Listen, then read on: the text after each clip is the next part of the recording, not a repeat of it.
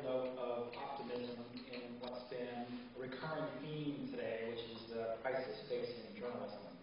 As many of you know, ProPublica is a nonprofit which works with other media organizations to produce the kind of journalism that everybody in this room knows is important, which is journalism about underserved people in remote countries that the world needs to know about.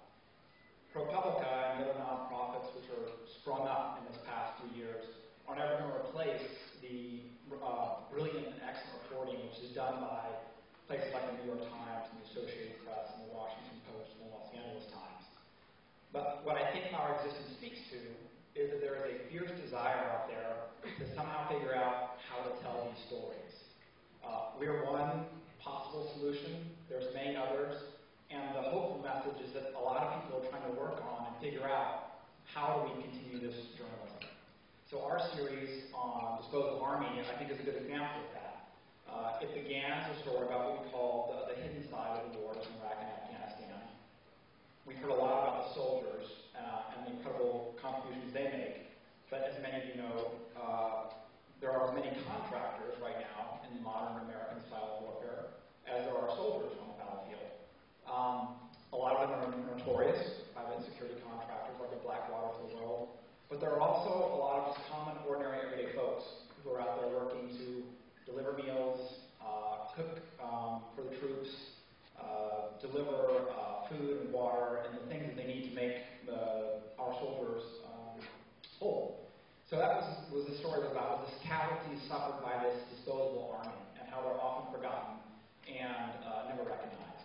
And so this work began with the Los Angeles Times, which is where I was working before coming to ProPublica.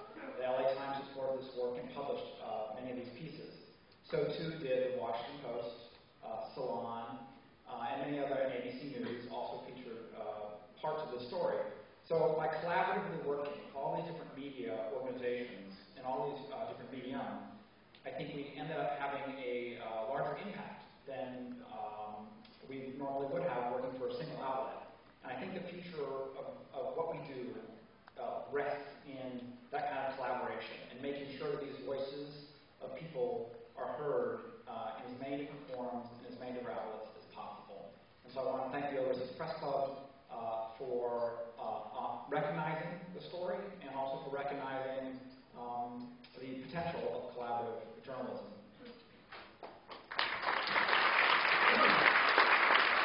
I just want to add a quick story about one of the contractors. Most of you, as T has said, know that there's an army of people. For every soldier, there's a contractor in Iraq and Afghanistan. For every soldier, there are two contractors.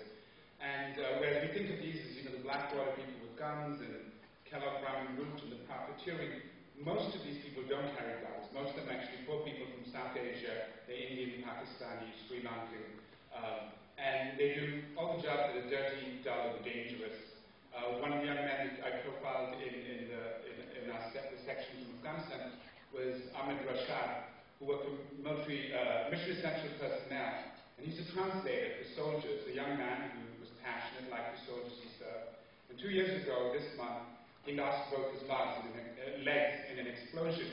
And when he lost his legs, he lost his job. And when he lost his job, he lost his safety and security on a U.S. military base. The soldiers he was with asked that he stay with them. For 6 months, they kept that argument, and he managed to stay on the base. As soon as he rotated out, he lost that security, and for a year today, he has been living in hiding on 2 prosthetic legs. Even today, he is there waiting for one of those 50 visas that the U.S. has granted to Afghans who've helped Americans in the war. For most, David Finkel spoke of the soldiers that have died, and David Rhodes spoke of the journalists who have died.